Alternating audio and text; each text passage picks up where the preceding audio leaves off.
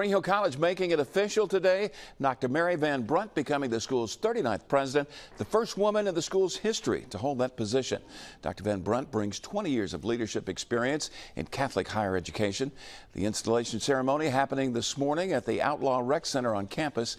There was a full week of activities leading up to this special day. Students, staff, and faculty participating in some fun games and learning opportunities for everyone.